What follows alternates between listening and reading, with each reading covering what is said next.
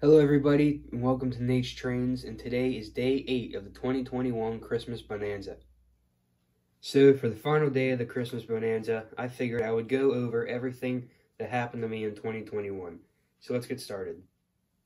First off, I would like to give a special thanks to everyone who subscribed and watched over the past year and helped grow this channel. In January of 2021, I started off the year with about 14 subscribers and less than 10 hours of watch time. At the end of 2021, I finished off the year with over 51,000 views, more than 2,000 hours of watch time, and I also gained 197 subscribers. So I'd like to give a big thank you to all of you who watched and subscribed over the past year and helped grow this channel. Next, I'd like to go over everything that I was fortunate enough to be able to purchase over the past year.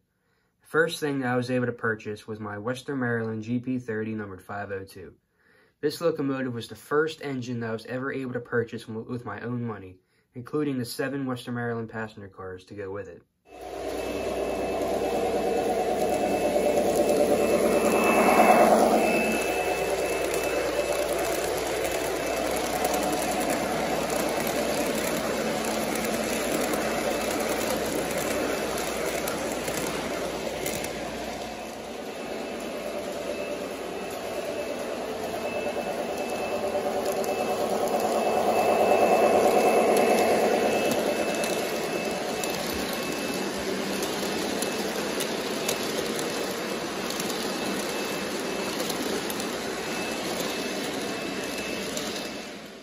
The next engine I was able to purchase was my Lion-O Lion Chief Plus 2.0 060T lettered for the Pennsylvania Railroad. This locomotive is a great engine for $250, and I'm very glad I was able to purchase it.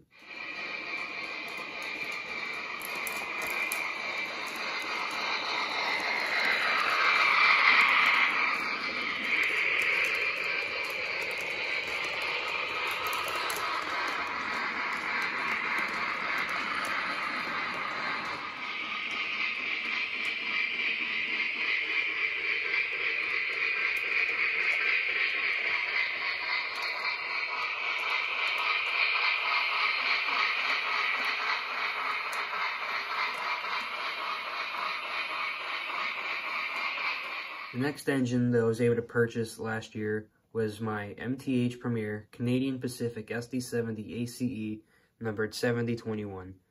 This locomotive was a spur-of-the-moment purchase, and I'm very glad that I pulled the trigger on it because this locomotive is just amazing.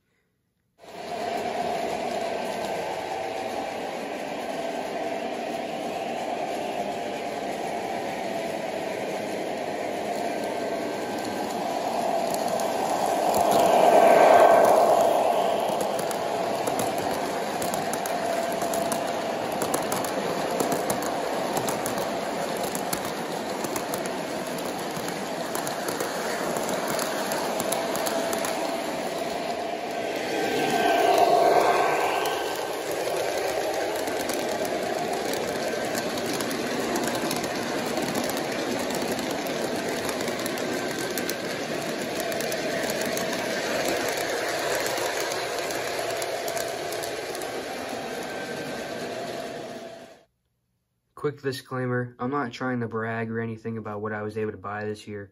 I'm just simply going over what I was able to do this year and how it helped me grow my channel. Throughout 2021, I was also able to go to different railroads as well. The first one I was able to go to was the Strasburg Railroad, where I rode behind 475 and also got to see the Norfolk and Western 611. The next railroad that I was able to see was the Everett Railroad, and got to ride behind the Everett 11. And my favorite and last railroad that I was able to go to this last year was the J&L narrow gauge, where I got to spend the day there working and volunteering, and also got to see the J&L 58 in action. Although 2021 was a great year, I have high expectations that 2022 will be even better. My one goal for 2022 is to hit 500 subscribers, so let's see if we can make that happen. With that being said, this video is over. Thank you all so much for watching and subscribing over the past year, and let's go ahead and hit 500 subscribers.